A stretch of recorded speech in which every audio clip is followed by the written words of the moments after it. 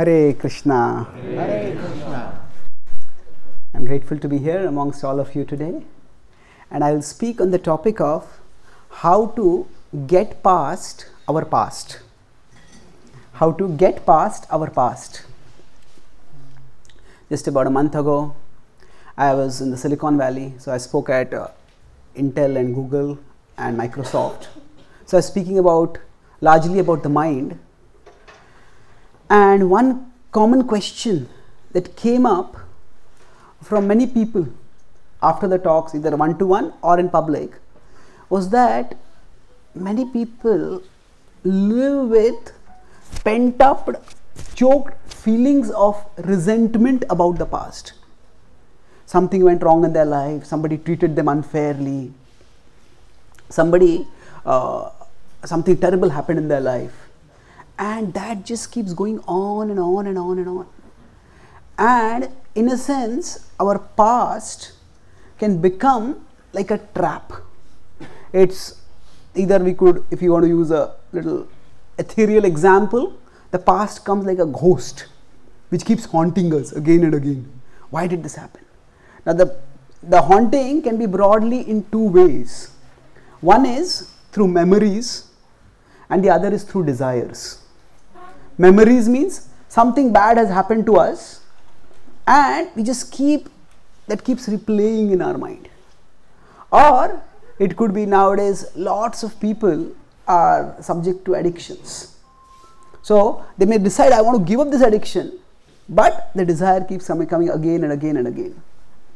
The British author Oscar Wilde, he said that giving up smoking is the easiest thing in the world. I have done it over 100 times. So another metaphor we could use for the past is, our past is like a lasso or a shackle. Somebody is running away and then somebody throws a lasso and catches them by the rope. So like that we are sometimes pulled short and pulled down by our past. So how do we deal with this? So I'll talk about this in terms of an acronym, that PAST, 4 points. So positivity, association, spirituality and time. When we go through life, everyone has bad things happen to them. The biggest cause of unhappiness, the reason why most people are unhappy is because they believe everyone else is happy. We all think, oh, we see on the TV, we see in the media, oh, everybody seems to be smiling, everybody seems to be laughing. And then we think, I'm all alone, facing so many problems in my life. So actually, this positivity means not that we want to think everybody is suffering, so I will also suffer. But the idea is, the Bhagavad Gita gives a very interesting understanding of this. It explains that this world is dukkhalaya. It's a place of misery. Now what does it mean, it's a place of misery? It certainly doesn't mean that the world is a place of misery, so be miserable. That is not the point of the Gita. If we see, Arjuna was in distress at the start of the Gita. He was so confused, so overwhelmed that he was in tears. Ashru Purna Kulekshanam, brimming, his eyes were with tears, and he's a battle-hardened warrior who would not show any emotions even in great provocation, what to speak of tears in public. So he must have been overwhelmed, so he was in such distress. And by hearing the Gita's message, what happened? He regained his composure. He became calm, he became composed. So the Gita did lead Arjuna from distress to composure. So when the Gita tells us that this world is a place of distress, it is dukkhalayam, what does it mean? It means that distress is a feature of the world. Distress is not a purpose of the world. So the world is like a hospital. In a hospital, pain is inevitable. Now, but the hospital is not designed to cause pain. However, if in a hospital, if somebody starts expecting, I want to have a 10-course feast, they are going to be frustrated. In a hospital, although there is pain, a patient can be positive. But positivity requires understanding the purpose of the hospital and understanding the purpose why they are in the hospital. So similarly, when the Bhagavad Gita tells us that this world is a place of distress, that means that we understand, yes, I have had bad things happen in my life, and there are so many other people in the world, everybody has had bad things happen in their life. The specifics may vary. Positivity means that we look not at the bad that has happened, but look at the good that is available for us. The Bhagavad Gita explains that we are spiritual beings. To explain this point, I'll talk about a 3-level model of the self: the body, mind, and the soul. The Bhagavad Gita says we are not just our physical bodies. Our existence is 3-dimensional, we could say. Body, mind, and soul. This is like a computer system in which there is the hardware, the software, and the user. So the software is the mind, the soul is the user, and the hardware is the body. So bad things do happen in this world, but the bad things become worse when the mind keeps replaying them. So the mind is the software, which is the interface between the user and the hardware, the computer, physical. So similarly, for us, the mind is the interplay between the body, between the soul and the body. And when bad things happen in our life, they will happen, they will stay for some time, and they will end. However, if we keep letting that replay, we could say the mind is like a screen on which images from the outer world come, and also images from our memory come up. And when the past starts replaying, the negative, dark part of the past starts replaying, that's when we become frustrated, we become disheartened, we become depressed. So positivity means here to understand that we are not alone in our suffering. There is a way to move forwards. To be positive means to understand that actually there is distress, but there is a way out of the distress. And if we are resenting why the distress is there, that's like resenting why pain is there. In the hospital, pain will be there. Resentment of reality often hurts much more than reality. Resentment of reality means that, say suppose we wanted to go for outing, and the night before that we get flu, and then we have to lie on bed feeling weak. Now actually lying on bed with flu is not a very painful thing, but the mind makes it painful.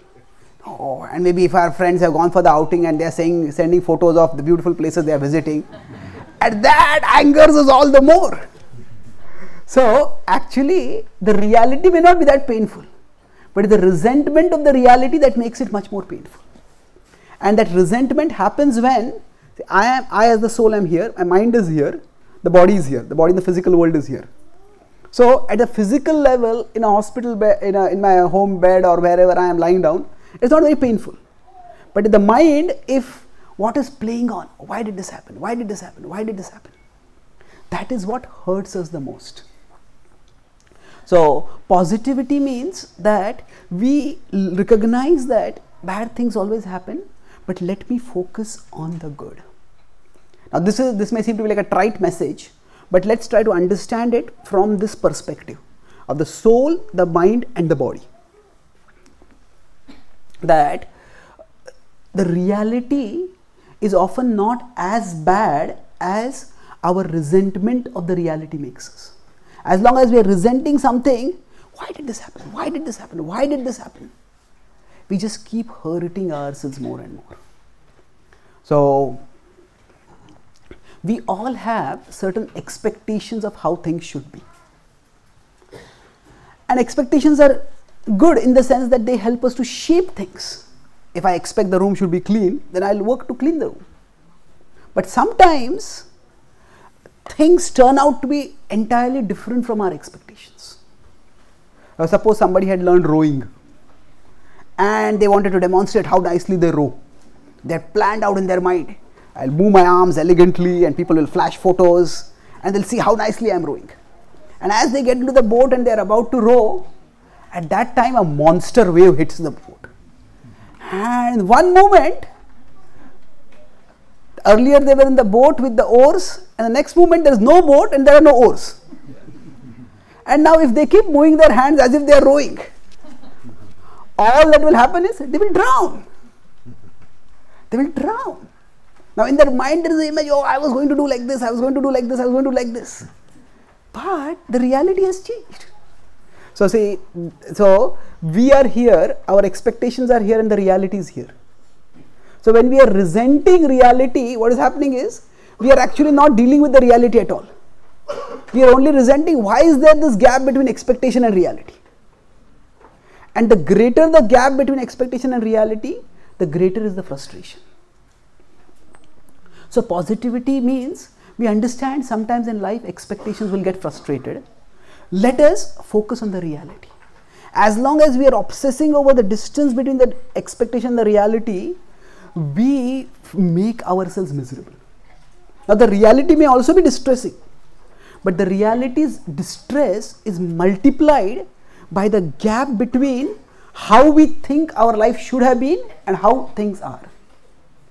So one point in getting past the past is that focus on things as they are, not as we think they should have been. So positivity means, yes, this is what is going to happen, this happens to everyone, but things are not as bad as I think they are. Let's deal with reality as it is.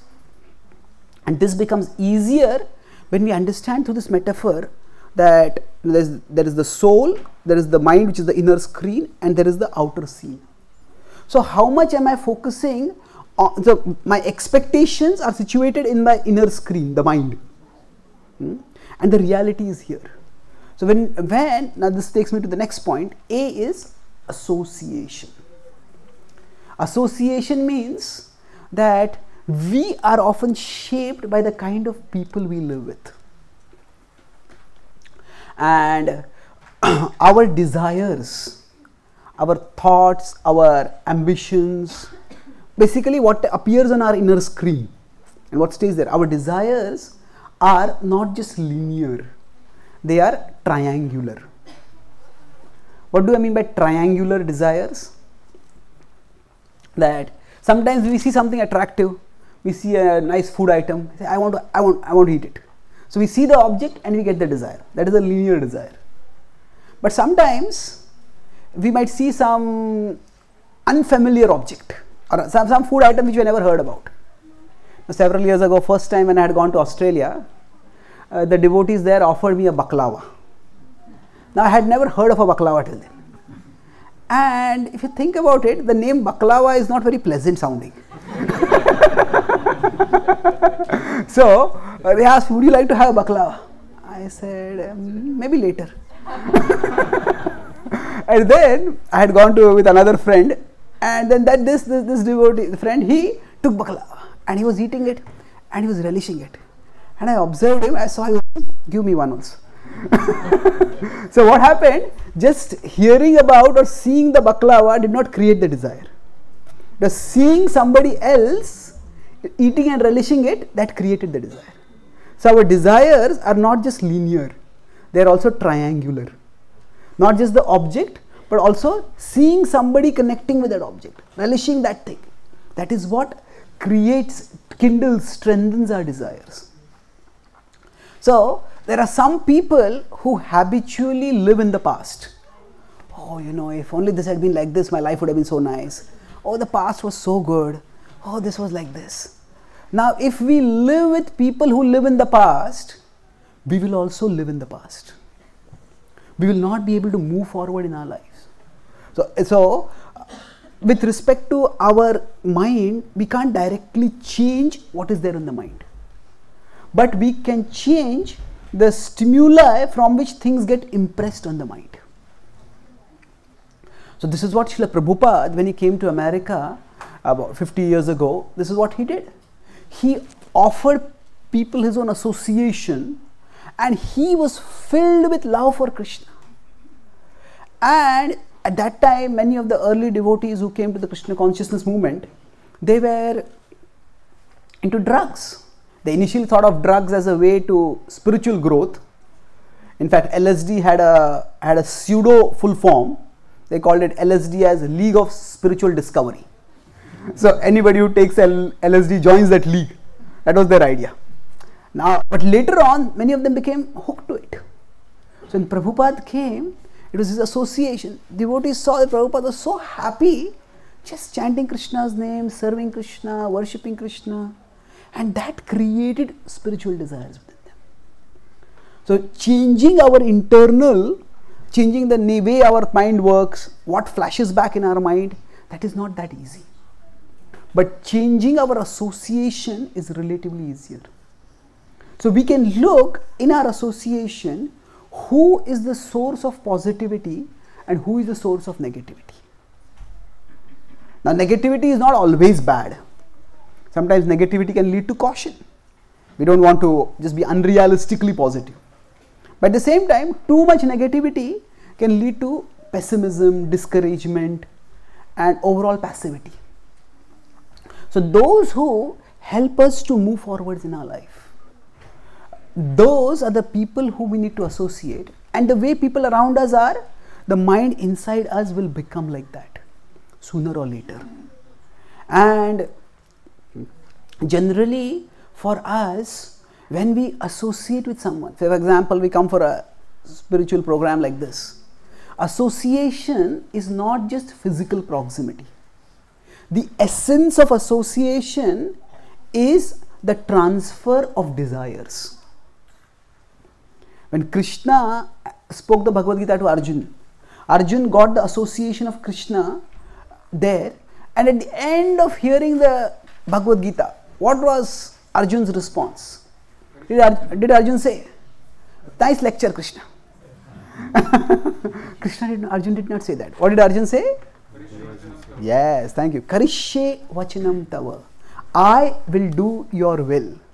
That means that Krishna's desire became transferred to Arjuna. So association is not just a matter of a ritual.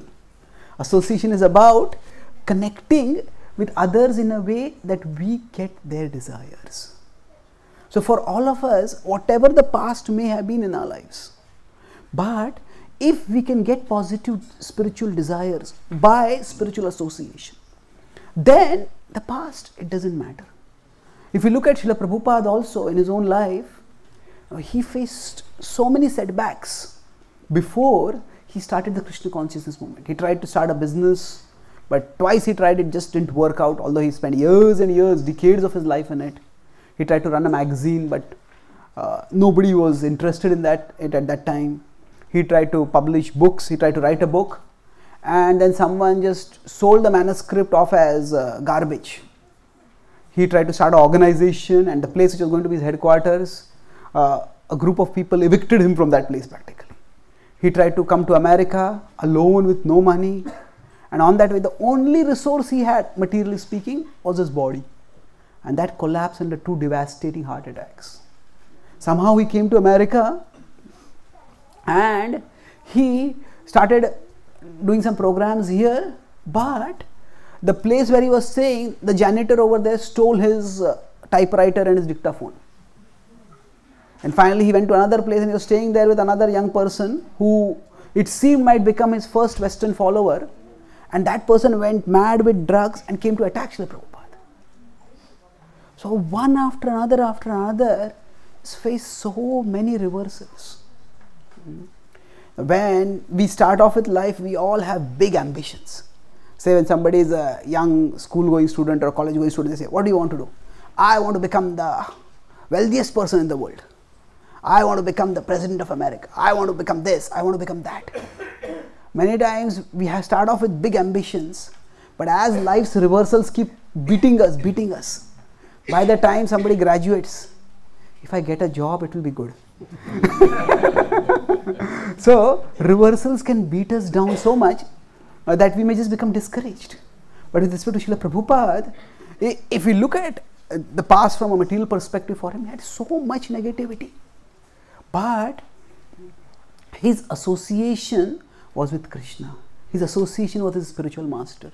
And he kept the instruction, the desire that he got from them with him always.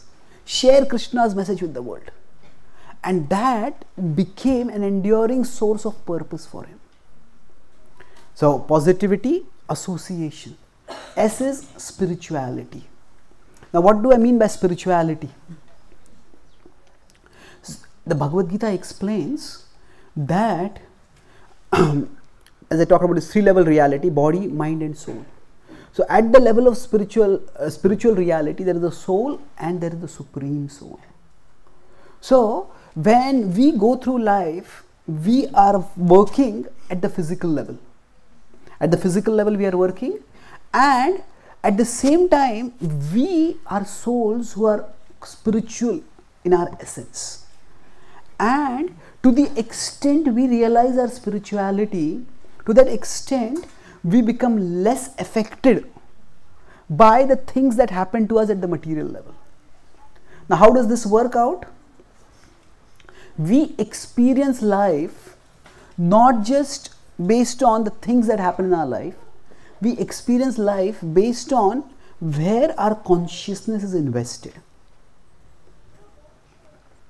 Last year, I come from India. India is a cricket mad country. So last year, I think, or was it this year, the India and Pakistan had a cricket match. There was a Champions Trophy World Cup finals. India was expected to win, and India lost very badly. So after that, in Mumbai, one boy came and talked with me. He said, last 3 days, I have not been able to sleep. So I just can't digest how India lost so badly. So I told him, no, why are you not able to sleep? Probably the cricketers went to sleep, isn't it? So he says, you are in India, that match happened probably in England. So why is it that you are not able to sleep? So actually what is happening is, we don't experience emotions based on where we are. We experience emotions based on where our consciousness is. If the consciousness is caught in the cricket match, thousands of miles away, you'll experience emotions in relationship with that. So our spirituality gives us a safe shelter for our consciousness. When we talk about becoming Krishna conscious, what does it mean practically? It means just as we build a home for our body, where we can keep we can rest physically. Similarly, Krishna is meant to be the home for our consciousness. All of us think that our needs are, we need food, we need clothing, we need shelter. Yes, we need all these things. But often unspoken need, but a very strong need, is a peaceful, satisfying shelter for our consciousness. A satisfying object of thought. We may be home comfortably, but if our thoughts are wandering here, there and everywhere, we will be miserable. We may be home comfortably, but we will be comfortably miserable. So it's a very vital need that we need a satisfying object of thought. And in fact, if we consider today entertainment, entertainers are probably the highest paid professionals in the world today. In India, again we have this Indian Premier League.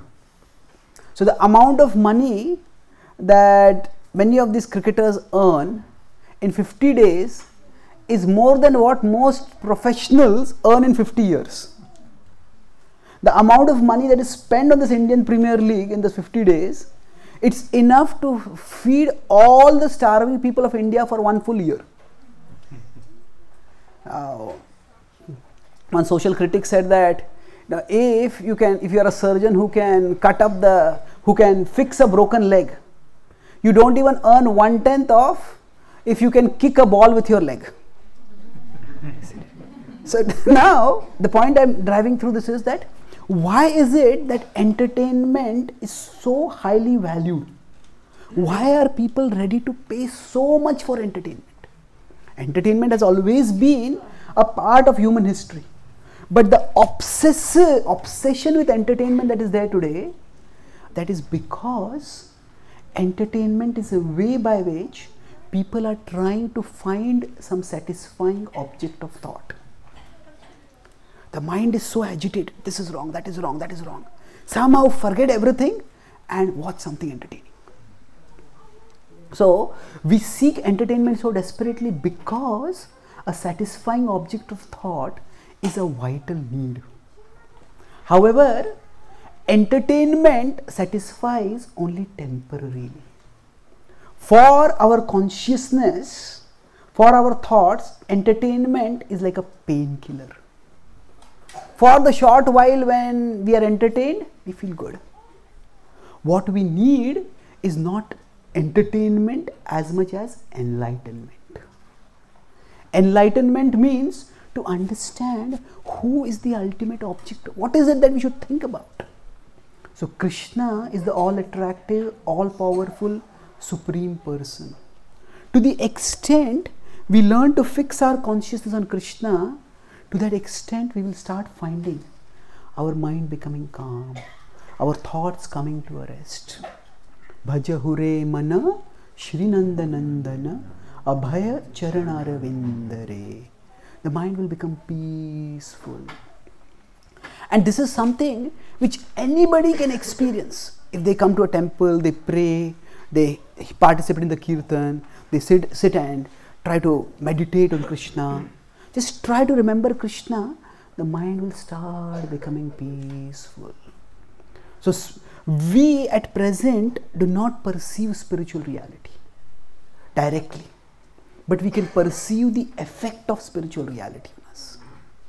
The effect of spiritual reality is that the more we spiritualize our consciousness, we calm down.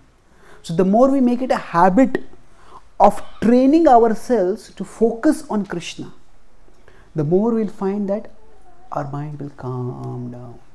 Whatever negative might be coming from the past, oh, this desire is coming, this memory is coming, that is coming, just let me focus on Krishna. So suppose a child, a small baby is asleep, and now when a baby is newborn, the baby doesn't even understand that okay, there is my mother and my mother is offering me her breast milk. The baby just is crying, and then something is put in the baby's mouth and the baby starts sucking it, and oh, something nice is coming out of it. So as the baby starts growing, she starts becoming aware, oh, this is my mother. This is someone, she loves me, she cares for me. So like that right now, all of us are spiritually asleep. So although Krishna is with us, we don't perceive his presence. So suppose the baby is asleep and suddenly it becomes freezing cold at night. At that time, the mother sees the baby is trembling and the mother puts a comforter on the baby. Now the baby's eyes are not opened. The baby doesn't know that the baby has not seen the mother. But suddenly, whereas she was feeling like shivering, now she starts feeling comfortable, cozy, warm. And at a subconscious level, she understands, oh, this is my mother here. My mother must have put a blanket on me. So she, in the sleep, can't see her mother, but she can feel the result of the mother's presence, the mother's actions. So similarly, we may not be able to perceive Krishna right now. But if we practice bhakti pareshanubhava viraktiranyatracha. If we practice bhakti, we will experience Krishna, and that experience is pacifying, experience is sublimating. And thus, spirituality doesn't just mean some vague sitting in some posture or doing some breathing exercises. The essence of spirituality is fixing the mind on Krishna. So when we understand, yes, Krishna is here, Krishna loves me, and Krishna will take care of things. No matter how many things have gone wrong in our life, we will become calm. So the way to go beyond the past is to go beyond time itself. Krishna exists in a timeless domain. And we focus on Krishna, we experience that elevation of consciousness. And last I'll talk about is T. T is time. What does time mean over here? That our body and our mind are, we could say, creatures of habit. So whatever we have done in the past, that will keep replaying for some time. But even if bad things have happened physically, bad desires or bad memories are imprinted mentally, if we just keep moving forward positively in our life, with time, things will subside. So, one of my friends, he was in Florida, and he told me, I had given this example earlier, but he told me he had experience of this. So suppose a leech bites us. Now some leeches are so strong that if we try to pull out the leech will pull out our whole skin. And it will be ghastly. But if we just let the leech do its work. What do you mean do its work? It's sucking our blood. How can I let it suck my blood? I say, no. The leech's capacity to suck blood is not unlimited. It is finite. It has its tubules. Now if you just let it suck blood, once its tubules get full, it will itself let go. And then it will itself fall off, or you can just flip it and it will fall off. So like that, sometimes in our life, some bad things happen, some bad memories come up, and they are like leeches from the past. The more we try to fight them, the worse they become. The more they hurt us. But just accept this is the way it is, this is the way it will stay for some time, and we move on with life. So time means that nothing in the world lasts forever. If we just accept that this is the way it is right now, and let me move forwards.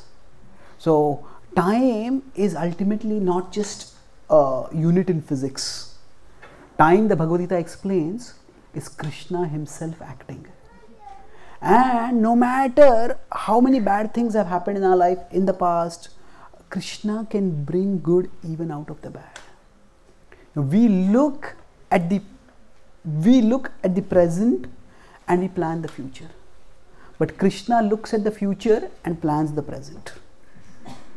So, from the future's perspective, we may think, why is this happening like this? But we just let time pass. Now, whatever we just persevere in doing the right thing, we'll find that Krishna has a plan, that something good works out even out of the bad. So rather than judging why is this happened in the past, why am I like this, just move on in life doing what we can.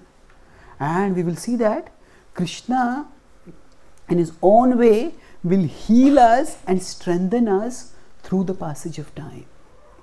I'll conclude with one story, and then we can have some questions. So,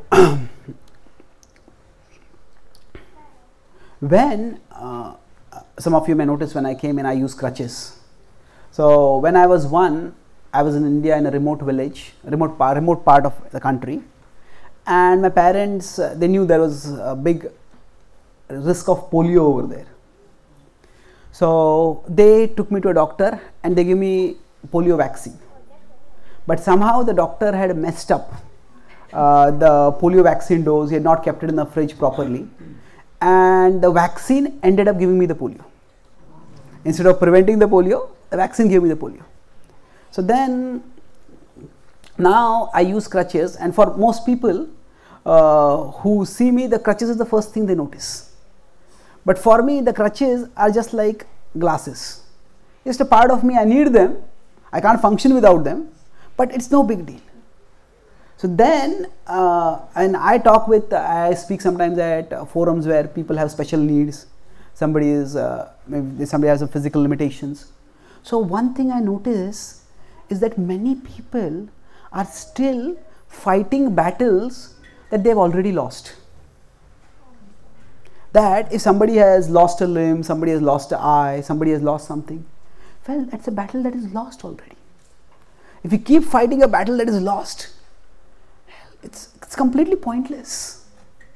So, but what happens in fighting battle that we have already lost, we keep losing battles that we could have won now, that we could have fought and won now. So then when I look back at my life, I don't really remember being resentful of my physical inability.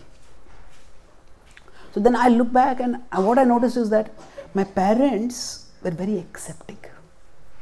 They tried very much to treat me and heal my leg, but it didn't work out. But they never made it seem to me as if I was deficient in any way. They would often tell me that what you lack in physical ability, God has blessed you in intellectual ability. And then, so I found that, okay, this is what it is. I just moved on with life. And then as I was introduced to Krishna Bhakti, then I understood that actually I am not the body. I am the soul. So the body is just a tool that we have, and sometimes the tool functions well, sometimes the tool doesn't function well. So basically, now when I look back at my life, I find that what was at that time, I don't even remember it. I was just walking one day and I fell down and I never could walk after that normally. So for my parents it was troubling. For me probably also it was troubling. I don't remember it now. But as time passes, we realize that which seems to be catastrophic at one moment, with time we realize it's not that bad. Sometimes something good may come out of it. Sometimes something, we may or may not realize what good has come out of it also. But our mind tends to catastrophize the bad things. And if we just let time pass, something which seemed to be like life ending for us, we think, okay. Sometimes if you look back at something which you were very disturbed about 3 years ago, 5 years ago, you may laugh at yourself. Why was I so worked up about that? It's come and it's gone now. So for us, the more we recognize this healing power of time, that Krishna can act through time, and ultimately it is, the world has a lot of power, the world can hurt us in many ways, but greater than the world's power to hurt is Krishna's power to heal. Greater than the world's power to hurt is Krishna's power to heal. So if we focus on that power, healing power of Krishna, we'll find that whatever wounds we may be carrying from our past, Krishna will heal us and Krishna will enable us to move forwards in our life. I'll summarize what I spoke. I spoke on this theme of how to get past our past. Many people live resentful of their lives, bad things that have happened, and as they can't function. So the past is like a ghost haunting us, or it's like a shackle or a lasso trapping us from the past. So how do we deal with it? I talked about 4 points. P was, does anyone remember? Positivity. Positivity means that instead of having an unrealistic expectation that, unrealistic imagination that I alone am suffering and everybody else is happy, we understand this world is like a hospital. Everybody is wounded in different ways. Everybody is hurting. And the purpose of this world is not to hurt us. It is like a hospital. It is to heal us. So focus on the healing aspect. Focus not on the fact that we are hurt. Focus on the fact that there is a process to heal us. And in that, I talked about how the biggest source of unhappiness is the belief that everyone else has happiness. So our expectations of reality hurt our expectations. Often they limit our ability to deal with reality, because if reality turns out to be different from our expectations, like we wanted to row and there's no boat and no oars, and if you're still rowing, we'll simply drown. So if we just have a positive attitude, let me focus on the reality, not my frustration with how reality should have been, then we'll find that reality is not that bad. And A was association. So our desires are not just linear, they are triangular. So if we may hear, I should think positive, but that is not enough. If we associate with someone who is positive, then we will ourselves become filled with positivity.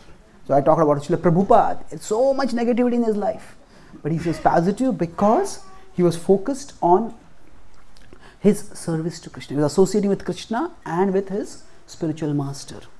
And we can look at our life and see what are the sources of, who are the sources of positivity and who are the sources of negativity, and focus on those who encourage us to move forwards. S was Spirituality.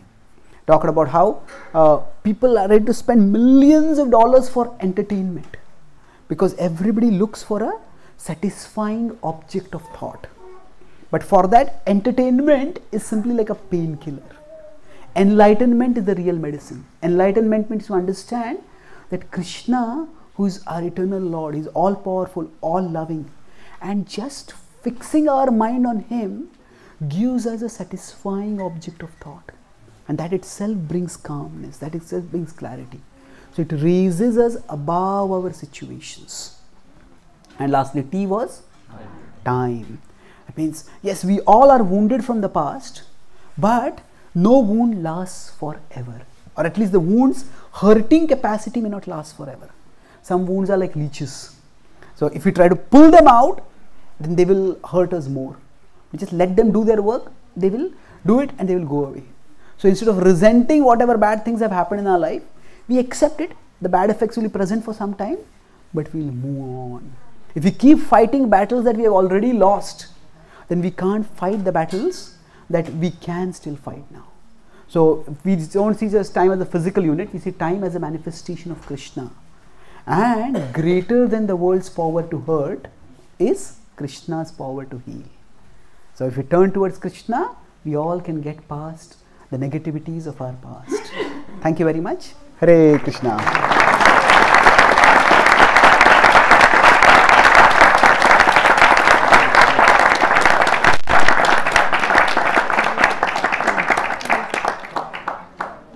Thank you. Are there any questions or comments?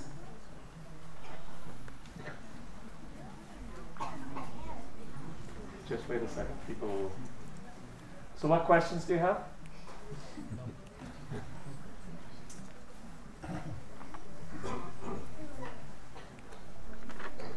Yes, please.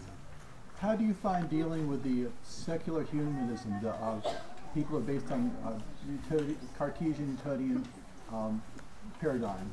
How do you preach to them? Okay, yeah. I got it. I'll repeat it. So how do we share Krishna Bhakti with people who are secular humanists, who focus on the idea that there is nothing beyond matter? Yes. Thank you. This is the paradox of the materialistic view of life. That at one level, people think that to be materialistic is to be free, to enjoy all of life's pleasures the way we want them to, the way we want. There's no religion, no restriction. Do whatever you want. But actually, the materialistic worldview is the most restrictive worldview philosophically. Because materialism, literal materialism, if it is taken to its logical conclusion, it means we have no free will. In fact, there is no we at all. Because the idea of there is a conscious being, there is consciousness itself is an illusion. So, Einstein himself was he was ambiguous about the consequences of the materialistic worldview. He said that if reductive materialism were true, then that would mean the Nazis who killed millions of Jews, they can't be blamed, because that's the way their biology programmed them. So if there is no free will at all, then all systems of justice, all systems of accountability, everything collapses. So materialism is itself logically inconsistent, because materialism, to believe materialism, to accept materialism, to propagate materialism, there has to be a conscious observer, a conscious perceiver who propagates materialism. But within materialism, there is, Arthur Schopenhauer said, materialism is the philosophy of the philosopher who has forgotten himself. Means the philosophy leaves out oneself out of the philosophy. So just one simple way to challenge materialism would be that to just argue this, that okay, do you accept that you exist? Obviously, very few people will say, I don't exist. Say, yeah, I exist. Well, then who is this I that exists? Say, oh, it's just some function of the brain. Okay, you say it's a function of the brain, but who is saying that it is a function of the brain? There's a function of the brain, but who is it that is saying that it is a function of the brain? If you just go backward, every question that we ask, if it's an illusion, consciousness is an illusion. Okay, it's an illusion, but who is perceiving that illusion? If somebody says, oh, that is not water, that is a mirage, it's an illusion. Fine, it's an illusion, but who is perceiving that illusion?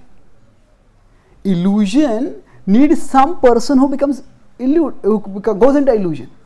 So the idea of a conscious observer is vital for any philosophy. And materialism will lead to logical incoherence, because materialism does not allow any room for emotions. It does not allow any room for consciousness. It does not allow any room for free will. And it makes all of existence basically meaningless. It makes all of us into automatons who are simply programmed beings. And even materialists don't truly live the materialistic ideology. Nobody can live that ideology. Even if say a materialist, a hardcore materialist, they are arguing materialism alone is true. Why are they arguing like that? Well, if I am programmed to be a spiritualist and you are programmed to be a materialist, that's why are you arguing at all? Isn't it? So materialistic people write books about how materialism is true, but the purpose of writing this book is to make other people into materialists. And if somebody can change from being a spiritualist to be a materialist, that means they have free will. And if they have free will, that means materialism is not true. So materialism is so if materialism is true, if somebody accepts materialism to be true, then materialism is not true. Materialism is inherently a self-contradictory doctrine. It's a statement like somebody says, I don't know a single word of English. Well, you already spoke 8 words, isn't it? So materialism is not at all logically coherent. Okay? Thank you. Yes, please. Can you please explain enlightenment some more in detail? Okay. What do we mean?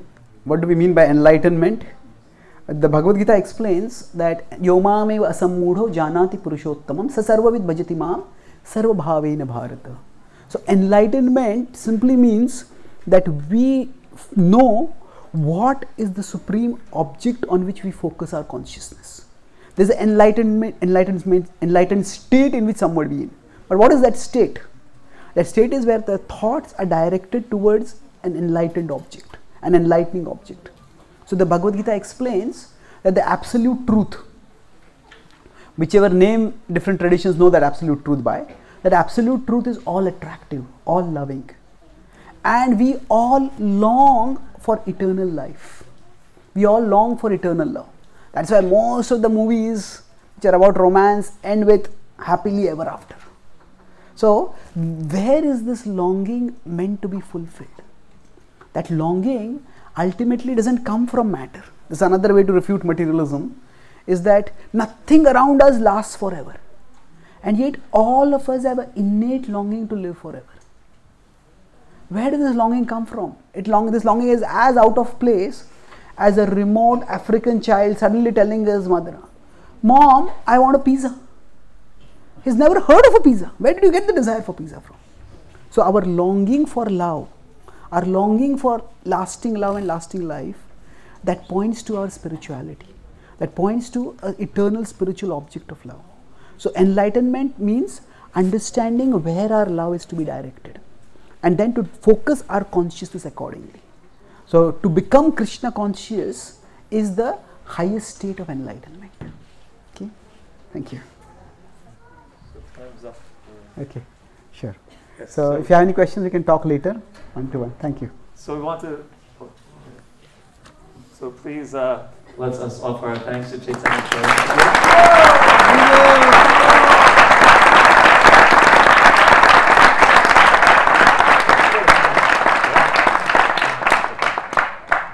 Hare Krishna. Please, everyone, please remain seated for a few more minutes.